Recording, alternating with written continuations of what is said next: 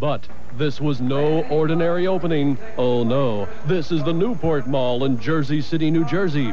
All the stops were pulled for this one. Tom Kean, the governor of Jersey, showed up. Dignitaries crowded the stage to be part of it. An Army colonel dropped by. There was even a man on a pogo stick. The crowd could hardly contain itself.